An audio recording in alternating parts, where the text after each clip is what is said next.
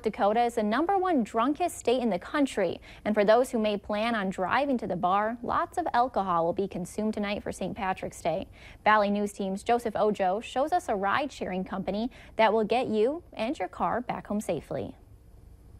We just like to make sure we get everyone home safe, I guess is really what it comes down to. With lots of pub crawling and drinking going on tonight for St. Patrick's Day, many will drive out to the bars for a good night.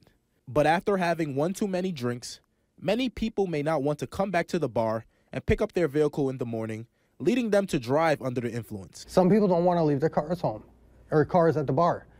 They have to either work in the morning or else they have kids or else they have, meetings they have to be in the morning. Owner of Sober Drive, Levi Mertz, believes safe driving is of the utmost importance. He goes on to say that many people will drive their car under the influence just to avoid paying another fee to return and pick up their vehicle the next day. They don't want to have someone trying to back out drunk and hit them, and then they come back to their car the next day and be like, oh, I have a big dent in their car. Unlike Uber and other cab services, Sober Drive drives you back home in the comfort of your own vehicle. So when you wake up and you're thinking about, oh, how am I going to get to your car? Guess what? It's already in your driveway or in your garage.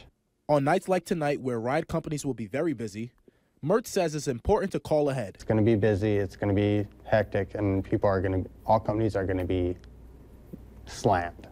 In Fargo, Joseph Ojo, Valley News Live. If you plan to have one or two drinks, officials warn that you drive safe and know your limit. Still ahead tonight, an investigation